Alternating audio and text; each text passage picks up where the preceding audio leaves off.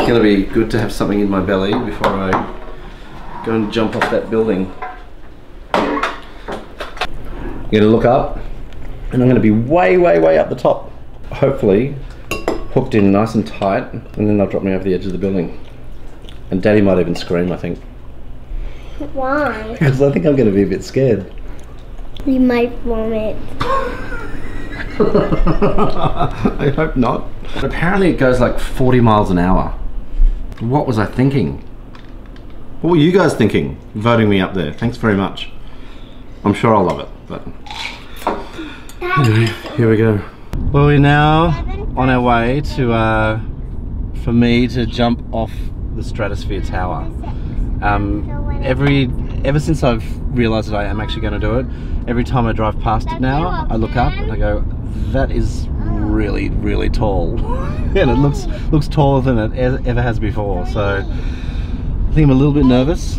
I'm sure once I jump off it'll be fine, but when I'm standing on that ledge up there, I reckon it's going to be hard to push myself over.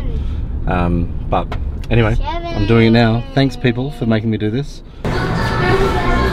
Oh wow, that's tight. Hi, we're here with Toby and he's about to jump 855 feet, 108 floors off the Stratosphere Tower in Las Vegas.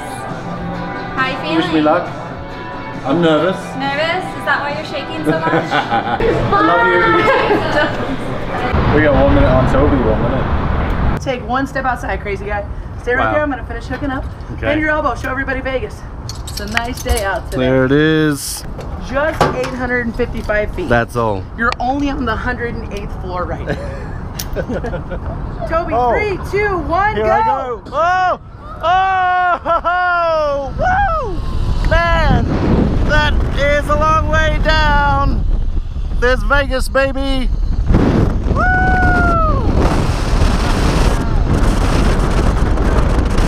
Oh, that's a sharp landing.